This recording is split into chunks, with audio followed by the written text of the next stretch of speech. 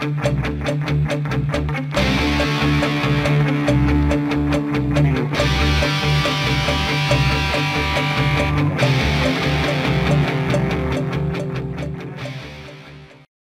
you're interested in learning more basic Junos commands, be sure to check out our Introduction to the Junos Operating System course. For full details, just visit juniper.net/courses and search for the course in the keyword search box. You can also see our complete learning paths at juniper.net/learning paths. Now let's get to your Learning Byte. Hello and welcome to this Learning Byte on how to view the rescue configuration file. My name is Gordon Mosley with the Education Services Department at Juniper Networks. Let's get started. After successfully completing this Learning Byte, you will be able to explain the purpose of a rescue configuration file and also create and view the contents of a rescue configuration.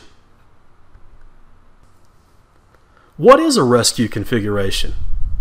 A rescue configuration is a copy of the active configuration on any Junos platform. It is not automatically created. An administrator must execute in operational mode a request system configuration rescue save command. Once that command is executed, a copy of the active configuration is created and it's stored locally on the device in the /config directory with the file name of rescue.conf.gz. So I have just created, with this request system configuration command, a copy of the active config that's stored locally.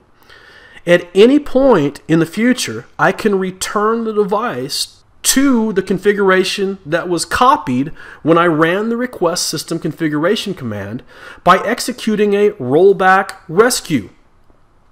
A rollback rescue will load the rescue.conf.gz file as my candidate configuration, and if I execute a commit command, I can return the device to the configuration that's stored in the rescue configuration file. How do I view the rescue configuration? There's a couple of commands that we're going to look at in this Learning Byte. The first one is the file list command that we will use just to verify whether or not a rescue config is currently present on the platform. And if it is, we can use a file show command to view its contents. Let's take a look at how these commands work. I have a console connection to an SRX 240 device. I'm going to use the file list command to see whether or not a rescue configuration is present on this device. A file list command allows me to do a directory listing of any portion of the file system I would like to view. And I would like to look in the /config folder because remember, that's where the rescue config is automatically stored. So by performing a file list command, I can see there's no rescue.conf.gz file currently present, so there is no rescue config present on this platform. I'm going to execute a request system configuration rescue save command to create a rescue config. Now remember, when I hit enter, a copy of the current active configuration is created, stored in the /config folder as rescue.conf.gz. Once it's done, I'm going to execute the file list command just to verify the rescue.conf file is there. And at the bottom of the output, I can see the rescue.conf.gz file.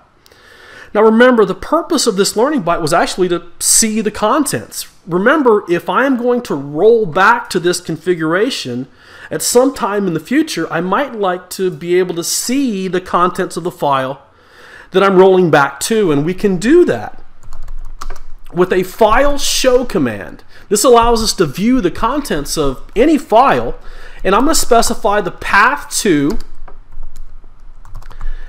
and the name of my rescue configuration file. Once I hit enter, I can view the contents of my rescue configuration and verify whether or not this is a file I might like to load at some point and roll the device's configuration back to. So the file list and the file show are how we can view the contents of a rescue config. In summary, in this Learning Byte, we explained the purpose of a rescue configuration file and created and viewed the contents of a rescue config. For more information about Juniper Education Services training and certification offerings, please visit our website. Thank you. Visit the Juniper Education Services website to learn more about courses. View our full range of classroom, online, and e-learning courses. Learning paths, industry segment and technology-specific training paths. Juniper Network's certification program, the ultimate demonstration of your competence. And the training community, from forums to social media. Join the discussion.